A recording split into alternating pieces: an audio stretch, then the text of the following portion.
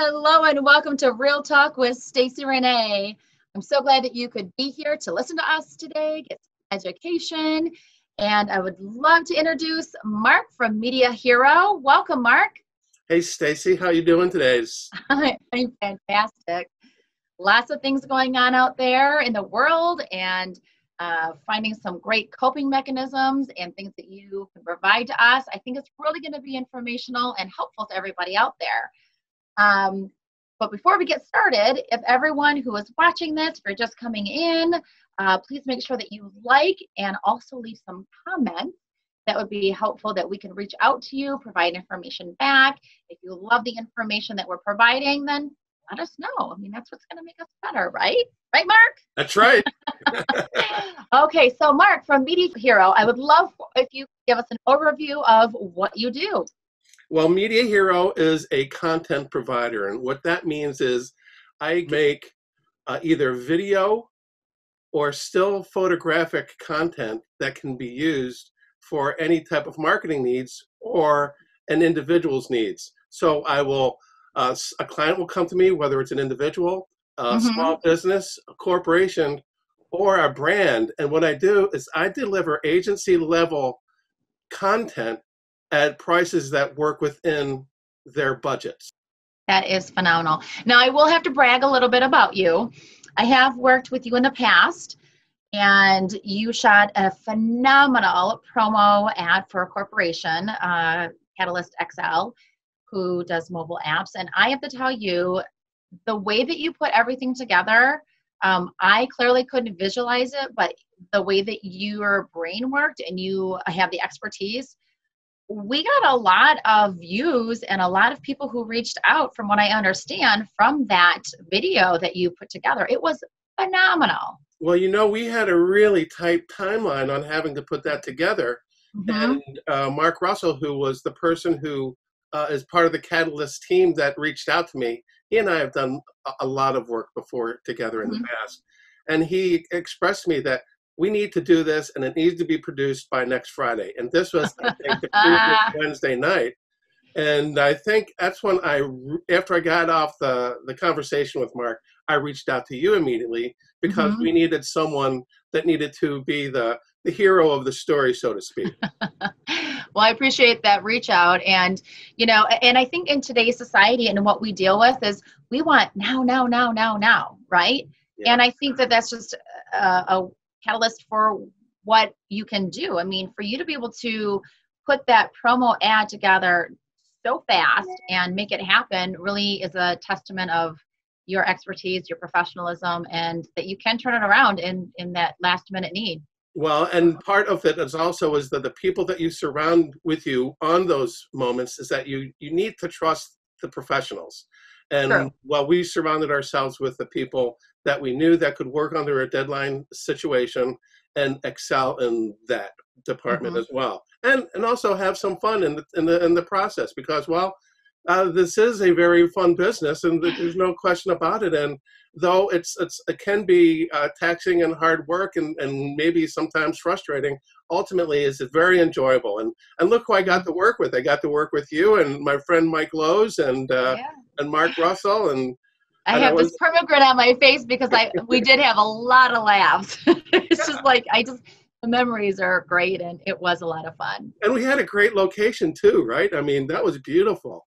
We did. You know, it just kind of fell on our laps. Yes, it did. So well done. So outside of your Media Hero for this, I also understand that you work with OCC. Would you mind telling us what you do, how you provide the services, which is OCC is Oakland Community College? Yes, I am an adjunct professor at OCC, and I have been since around 2000 or so. And what I instruct is either a beginning digital photography class or a traditional black and white and darkroom class. And while as this COVID-19 breakout occurred, like for everyone else, OCC had to stop having face-to-face instruction. And we had to come up with a solution. And when I say we, because I'm an adjunct, I'm working hand in hand with the chair of the department that I'm working in the photography department. And he and he knows that I have a lot of media experience and working with multiple levels of media. And we had to come up with a solution to reach students, not only the digital class, but the black and white darkroom class, where they were not able to use the darkroom because we had to shut that down, you know. So we came up with a plan. Now I'm going to share my screen right now because I think this is really interesting on relative to what we had to do. What we ended up doing is we used Flickr as a way for students to both join and upload all of their images.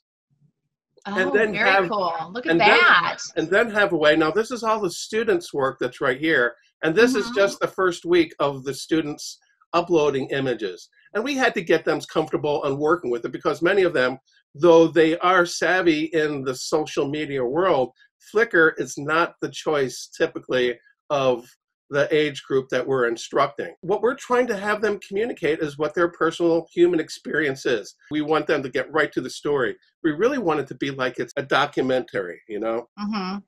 That's the thing. I saw the puppy and it made me smile. See, Jess we spoke with here.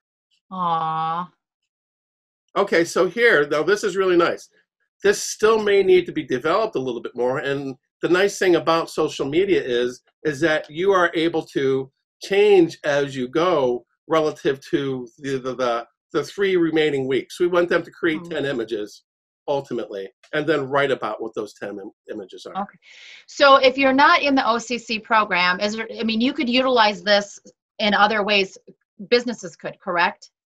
Oh, absolutely. Yes. So how, outside of the OCC, how could businesses use this for the structure of their company or for their employees, or how could we deploy this? Just to give them some ideas.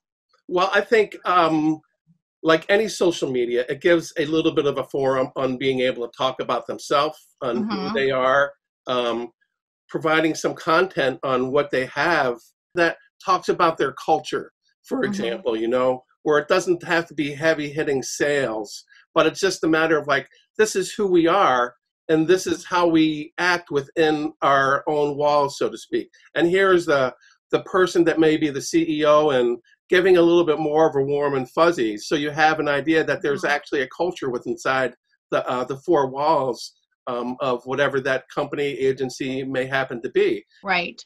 So do you have something else that you wanted to show us, or you want to bring us back up? Right. And well, maybe that'll give other businesses some ideas of what they could, you know, cultivate in their culture right now that they need for their business that could help extend out, or, you know, other businesses to keep things going. And, you know, and if you were jumping right to it, which is great that you guys found that outlet for the students. Very creative. Well, and it's interesting because it just happened to be a conversation that we were having in a Zoom meeting. And, you know, at the end of it, and I just kind of said, well, I'm off to doing and documenting what I need to, what's happening in my own quarantine time, you know? Right. Fully understandable.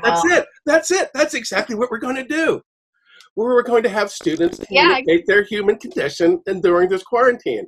And then we developed it. So well done. So hopefully between the OCC, you know, businesses can also use that as a resource. I think that's a new idea for them, which right now that's what we have to provide to everybody is, you know, nobody planned for this and it's kind of a shock to all of us. And we've got to do the best that we can. So going back to your media hero. Yes. What kind of services or what could you provide during the COVID outbreak or epidemic that we're experiencing? Well, I think one of the most topical things, because this Zoom now has actually been just blowing up for everybody. Everyone that I talk to is now in a Zoom meeting, whether they've ever used it before in the past or not. It's all new to me. It's part of their reality. And I am able to facilitate on a back end process of being able to record the meeting and then maybe put some B-roll relative to whatever that discussion may happen to be and provide a video copy of what that meeting is. So if some people may not have been able to be part of the meeting, now they have something that they can react to and it can be sent out to everybody. And it doesn't have to be the whole content of what was being discussed, but the highlights of it. and working with whomever was the facilitator of that meeting to make sure that I find those highlights and I create an edit that's meaningful. The content that is the back-end content is content that's already available because they have it either in their library, or maybe it's something that I can create too. Maybe it's a background that they want to have. Like for me, for example, during this, I created a movie that's slowly changing images. And the one thing I wanted to make sure was, well, I wanted to brand myself. So I have a step and repeat that becomes one of the images that's on the background right now. That may be something that's very helpful too. I would love to be able to provide that level of service for someone to communicate. I don't have to participate, but I can record the meeting, take that off of their plate, and then give them an edit. That is great, especially with how we need to kind of find alternative methods to communication and keep in the social distancing, but keep socially interacting with everybody so we don't go too crazy, because I think that we're really starting to feel that now, being so far into this. So I really appreciate all the info and insight that you've been able to provide to us. Is there anything else that you want to add? I think that's about all I was prepared to talk about, to tell you the truth. I can go off and ramble, but I don't think that's really going to be appropriate. That's okay. I know. I'm a talker myself. Well, I really appreciate all of your time. And again, if you have any questions for Mark, please comment below. We will reach out or private message you to be able to respond. But I'm sure if you're putting the question out there, other people have the same question, and we can provide the answer. Okay, he can. Maybe not so much for me, but I really appreciate it. And Mark, if they want to get a hold of you, where would they go? Can you give your website name, your phone number? What would your best preference? Yeah, the best way to find me is go to MediaHero.com. And I have a contact page that has all of my contact information. There's a portal where you can send me a note that comes right to my home inbox, and then I'd be happy to communicate and start a conversation and then see how we can build a professional relationship and help you out. Fantastic. I'm really glad. Thank you so much. And again, if you just joined us, I appreciate your time, whether you're listening to this in the morning, afternoon, night. If you can't sleep, you're in the middle of the night. Hopefully this helps you and educates you a little bit more.